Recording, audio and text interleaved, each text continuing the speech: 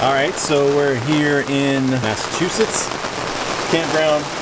At least this section is underwater. There is a drain out there, which we noticed again when the water receded yesterday and this morning. But I thought they would have come and cleared the drain, but they did not, and now everything's backed up again. We're kind of on the bottom slope of a hill that's on this Cape Cod canal. And so that water is running down into this little valley right here because there's another hill that goes up there to the road. So all that water is right here and has nowhere to go, and it's just sitting. And unfortunately for some folks, there are a handful of folks that are staying that way, and they are in tents at the bottom of the hill, right in the middle.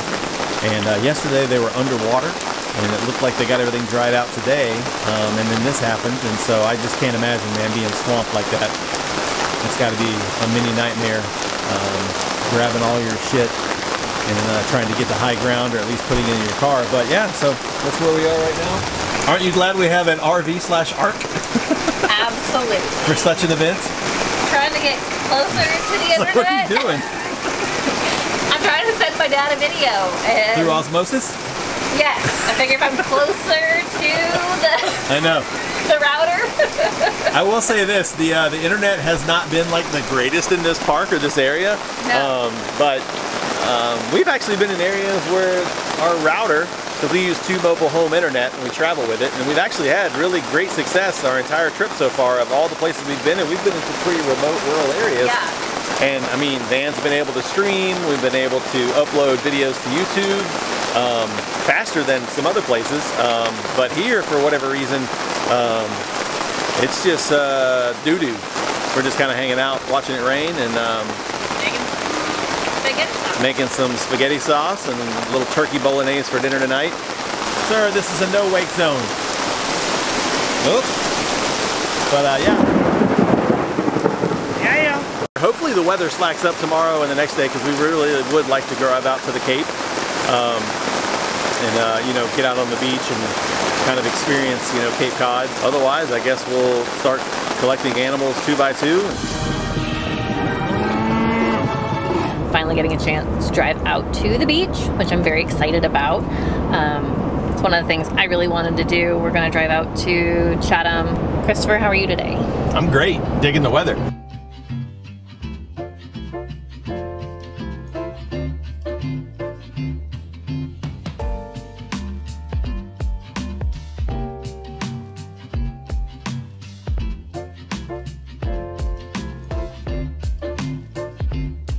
It's nice to be walking around in a cotton shirt and not feel like you're just drenched. In August, no less. But yeah, I think we're gonna make our way down to the beach, probably find us a bite to eat. I don't know, lobster roll, cup of clam chowder. Sounds good to me. I know, right? So yeah, we've been enjoying our first week here in Massachusetts. Tomorrow we make the drive a little further north, about an hour west of Boston. What is it, Littleton? Gonna be there for I think a week before we drive up into Maine. We'll be going to Booth Bay for at least 3 or 4 days before we head up towards Acadia National Park.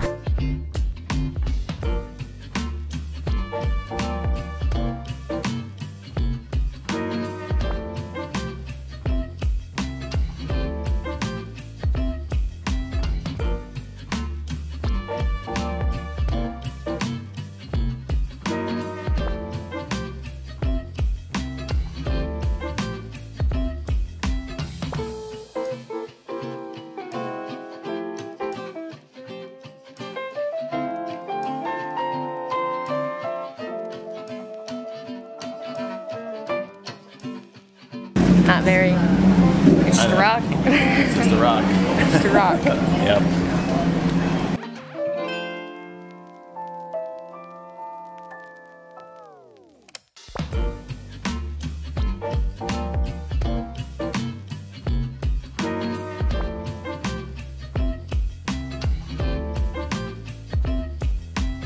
So today I'm going to work on a chocolate cranberry icebox cake. Massachusetts has lots of cranberry bogs, plus if you're needing to take a dessert over the holidays, this could be an option for you. It's a pretty simple recipe. I plan on making it a little bit more difficult by making my own chocolate wafer cookies, but you can always get those store-bought and save yourself a step. So I'm gonna add in 1/2 cup of sugar and 1/2 cup of water and 2 cups of cranberry. And the recipe calls for vanilla extract, but as you guys have noticed, I have vanilla beans and I like that flavor better. So I'm gonna put those in there and allow them to simmer in and release that flavor in with the cranberries. We're gonna cook this on high till it comes to a boil, then I'm gonna simmer it for about 10 minutes. I want all of my cranberries to pop and release their juices, and then we'll, you know, simmer that down and bring it to, once I pull it off, I'm gonna cool it to room temperature, and then we'll start, while that's happening, I'm gonna work on my chocolate wafer cookies. And then we will pull it all together into our beautiful icebox cake. All of the recipes will be in our blog spot, so you can check that out for yourself if it's something you're interested in trying.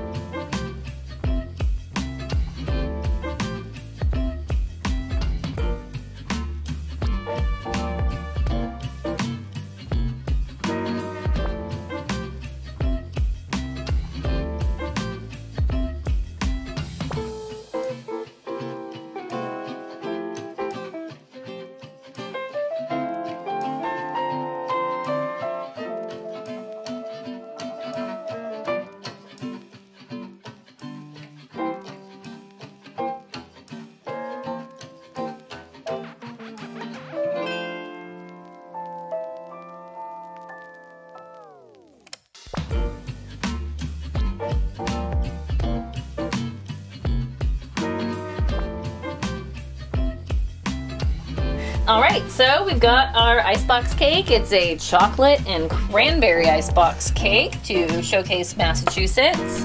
Let's get in there.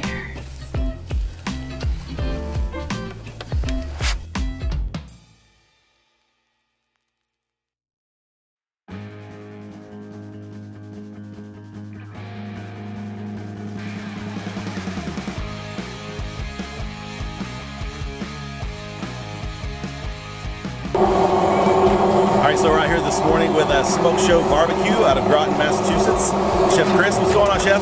How you doing, Chris? I'm good, man. How are you? I can't complain. We got a beautiful day here in, are we in September now? Yeah, September 1st. Feels like we're still in August, but it's not raining. The sun's out. I'm not buried in the kitchen. Couldn't think of a better place to be. No snow yet? No snow. No snow yet. It's probably next week. Being New England and all. Right. So you guys got a little mobile catering? Yeah, so, you know, out of COVID, we decided, when COVID hit the restaurants, we have 2 brick and mortar restaurants, and we figured we didn't know what was going to happen.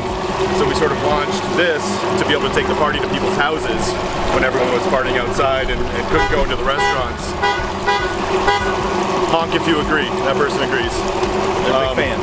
So yeah, so we did this, and it's ended up taking off and becoming extremely busy. We do mostly local stuff. We do travel a little bit, but again, we do everything with the smoker from Meadow Creek, custom built smoker. Just put about 200 pounds of brisket to it last night into this morning. Nice. We got a grill, so we can do chickens on it, and we can also use it as a grill for like burgers. And then we have a portable fryer to do our buttermilk chicken. Oh yeah, that's what we're working on right now, slow and steady. Smells great. That's half the battle, right? Absolutely. Does this make you want to cook again? I always want to cook. For the people? Yes. Yes. Huge thank you to everybody who's been checking us out. We do appreciate it. But if this is your first time seeing our episodes, we would love to hear from you. Let us know what you think. Give us a like, subscribe, maybe even tell a friend.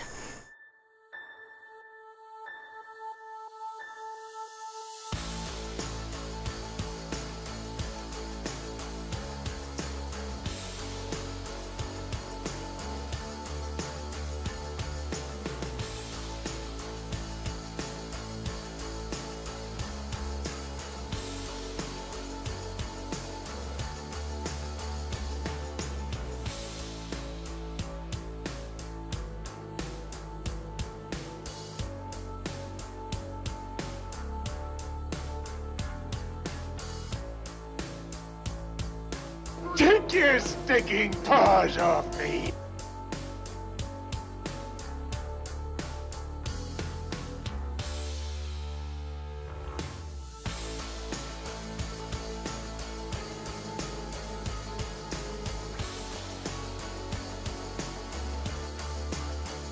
Bye-bye, tea. Huzzah! I think it's a fine day to make some tea in the harbor. Ah. There's 5 types of tea on board. There's 3 black teas. That's Boohee, which is sort of like in your time it'd be sort of a Lipton. Okay. It's the cheapest kind. Right. We've got Kaju, which is more like an English breakfast.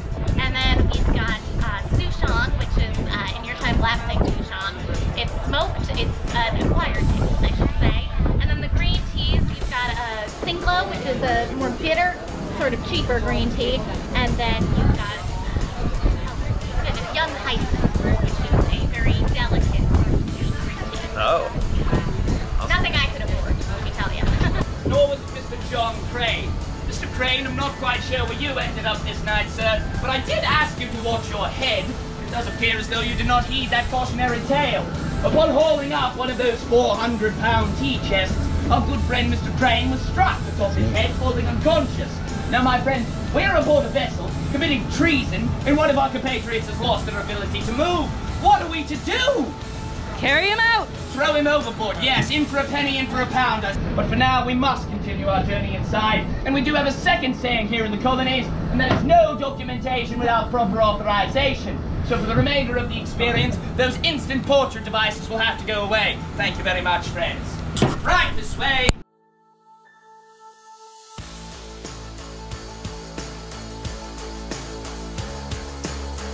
This is the big beer pop. Double IPA. Double IPA. Look at you. With mosaic and cryo pop. I guess the IPA training wheels are officially off after Treehouse in here. Oh my gosh, forever. I am. Oh, yeah. Smooth. I'm on a unicycle now. So we're at Trillium Brewing, downtown Boston, and you're on the unicycle.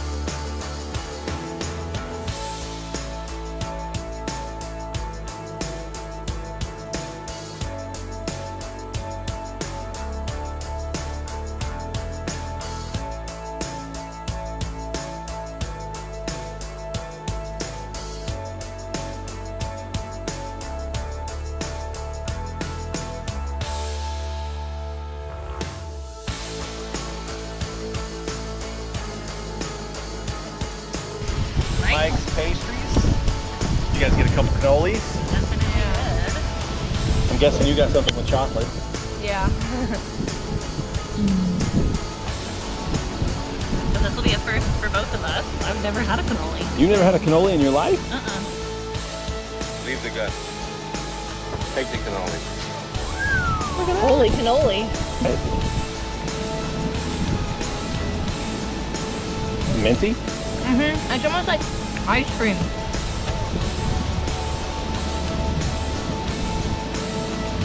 Oh yeah. You good? Why did I wait so long? For this moment. So I can share it with you. Good? You're a little bit in your beard, or your mustache. He's saving that for later. Saving that guy for later. Said All every right, so dad ever. end of our day here in Boston. We're about to head back to North Station, grab the rail back to where we're staying. Short day, not a whole lot of time to run around, but we got the pups out. They're waiting on us. But fun day. End of the day with a sweet little treat. Got some cannolis at Mike's Pastry. What'd you guys think of the day? 5 stars. That's pretty good. Tomorrow, driving to Salem. Yes. We're gonna go to Salem.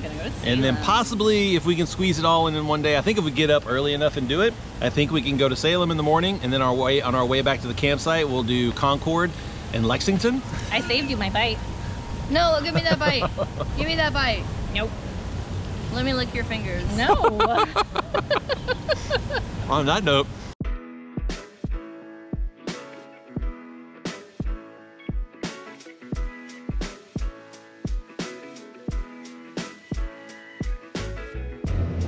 all right, got back to the campground, relaxed.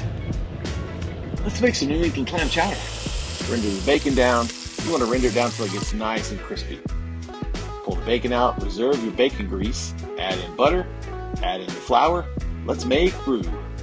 Stir it around until it gets nice and bubbly, golden brown. Add in your onions, add in celery. Stir the onions and celery into the roux, let it cook. Season a little bit, add in chopped clams. Add in some clam juice, a little more clam juice, stir that in. Add in your potatoes. Crispy bacon is next. Let's pour in half and half in the middle. Stir that in, add a little bit of bay leaf, and let that reduce down until it gets nice and bubbly. And then season and taste, salt and fresh ground black pepper. And I think we are ready to eat. All right, so clam chowder's done. Super easy. Bacon, onions, potatoes, celery, clams, clam juice, a little bit of roux, which is fat, usually butter, and flour. And then obviously a little bit of, I use 2% milk, and then a touch of half and half. So we're all done. Scoop this up. We're gonna use regular saltine crackers on top because they didn't have any oyster crackers at the store. But hey, being from the South, saltine crackers is a perfectly acceptable replacement that you can smush up and crumble over the top for that little extra texture that you're looking for. So, all right, Van, you're up first, right? Crispy bacon, clams, red potatoes. How's that look? Baby, you want some?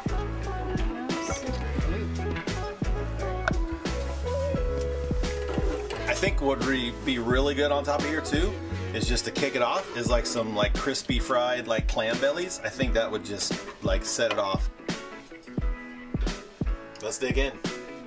Van, what's the consensus so far? It's good. It's good. Excuse me? Yes. It's great? Better than any clam chowder you've ever had before? Yeah.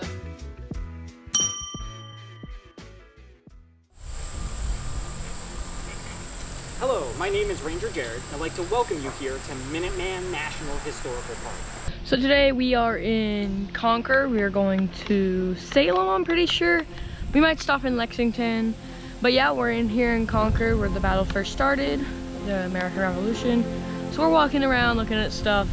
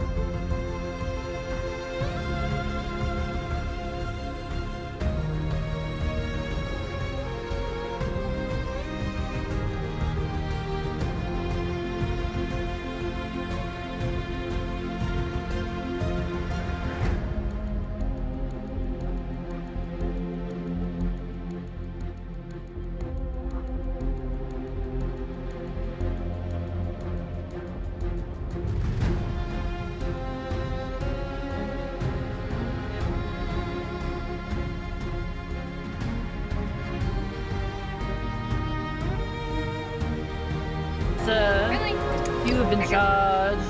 with witchcraft. How do you plead? I plead the fifth. We don't know what that is yet.